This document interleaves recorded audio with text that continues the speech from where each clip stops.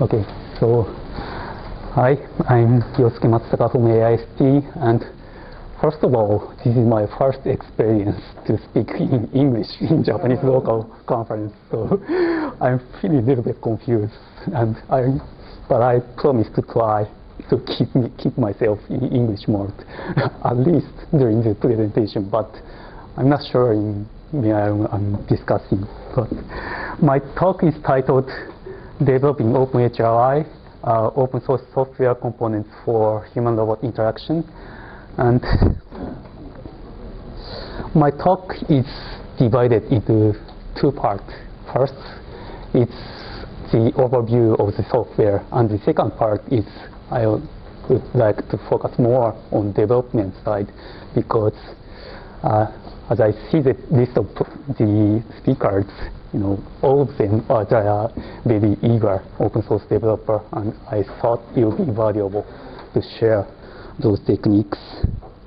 And as for the overview, in the past, the robots has never entered a place like kitchen or bedroom or the living room, as in these pictures. But recently, there is a strong demand for the robot, which is called personal and service robots. So, and the difference between the conventional industrial robots and personal service robot is, in the industrial robot case, the operator was the expert who has training on how to operate the robots, and the robot only had to do the specified actions. But for the personal and service robots, the operator is actually the user itself, and they are quite novice on using the robots. And also, the robot has to cope with various situations and tasks. So there's a lot of challenge in personal and service robots, but one of the new issue is on the communication, because most of the operators are novice, and they only have very limited way to give teaching to the robot on using those devices. So communication will be synced as a key function. And although the communication is very important, there is quite a less robot which has very nice communication functionalities. And we think part of the reason is listed here. Reason why it is so difficult is because the communication function requires wide range of knowledge itself. We need to understand audio signal processing and also lexical analysis and speech recognition synthesis, dialogue, etc., etc.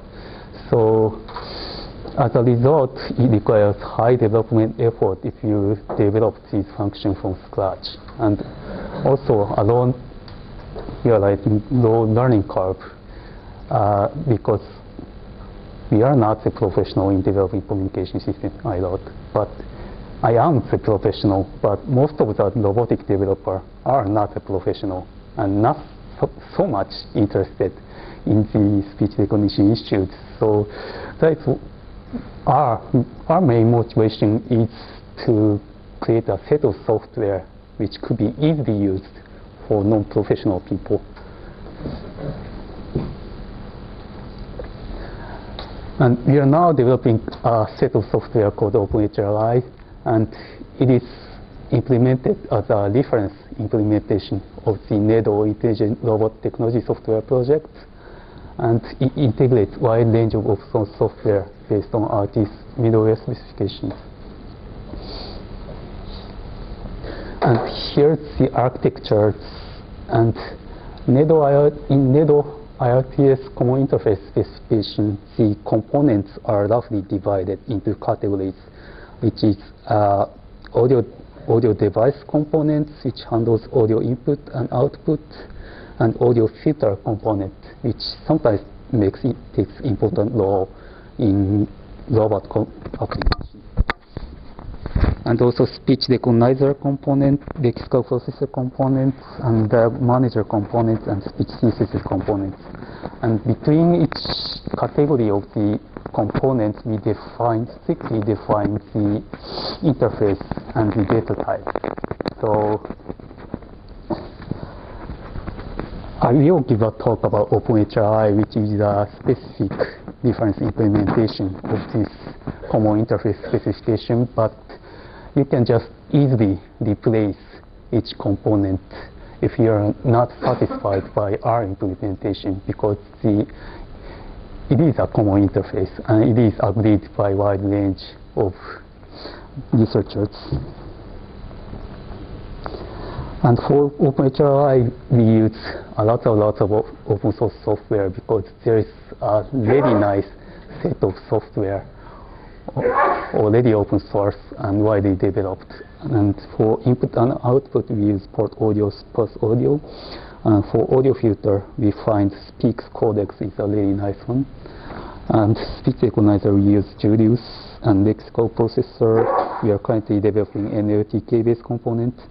And for the manager, we use our in-house dialog manager called SEAT, and the SOAR artificial intelligence engine is one of the most nice one in this area, which is developed by UMIMSH. And for synthesis, we use OpenJTalk and Festival.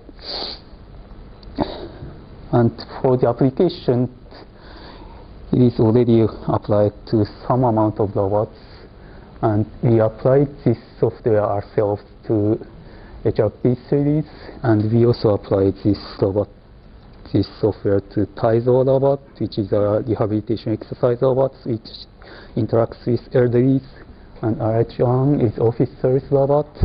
Smart Power is the robot developed by Yasuka Electronics, which has double arms. And if you don't have to mind on owning video hardware robot, because we also have a simulator-based virtual robots, and we'll show you the videos. Oops.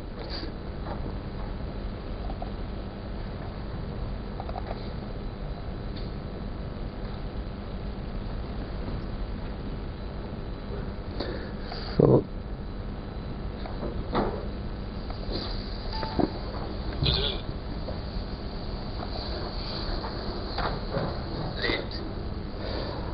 this is OpenHRI software working on the OpenHRP simulator using PA10 robot arm model.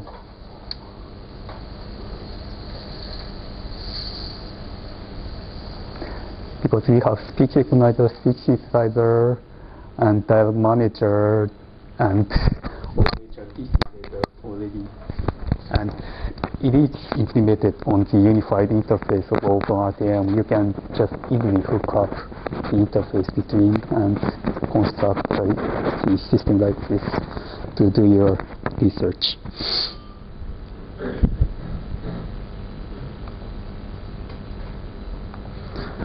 And this chart compared some existing robot-related speech recognition toolkit with our software, and one of the most famous one is the HARK software developed by Nakadai-san, and it does very nice job on auditory processing. And it also has the nice integration with Julius speech recognizer, but HARK itself doesn't have the ability to communicate with humans because it don't have speech synthesis function and dialog managers.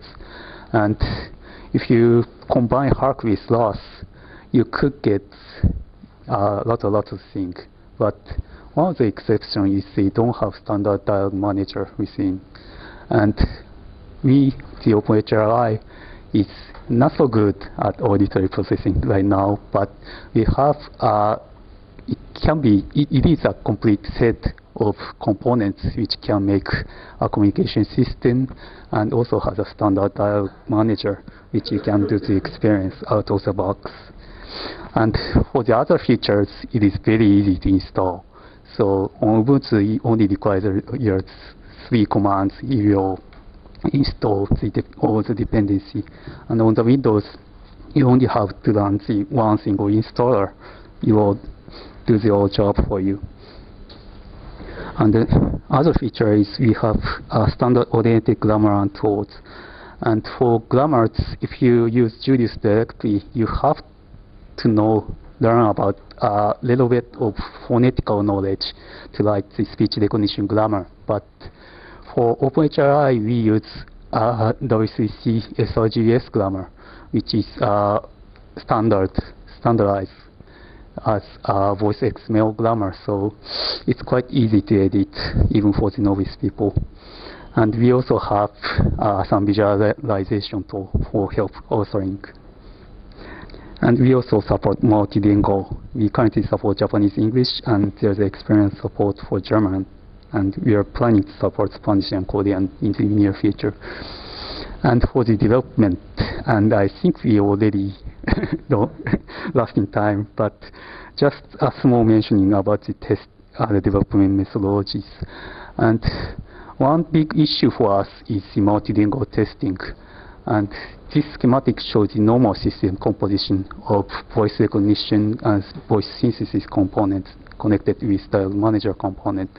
And this makes the standard input-output cognitive system or the communication system. But if you want to test the voice recognition function, you have to hire native speaker to to test the robustness of this component. And for Japanese and English, it may be possible, but for other language, it turns out to be very difficult. But we found a kind of solution to this, and what we did is we made this system ordered in inverse way. So in this case, the speech recognition component recognizes the voice synthesized by the voice synthesis component. So it's a kind of self-looping system, but we find out this works very well, and it only required to change the connection between the components, because this is totally based on component architectures. And I think for the document, Jeff has already given the talk about the outer shell system, but we are introducing some kind of document automation to it and generate almost half of the document using these automated systems. So it will prevent mistakes maybe making a document. And for deployment, I think OpenRail is also using the Launchpad system, but we also use it. It's quite useful. So I suggest everyone to use this.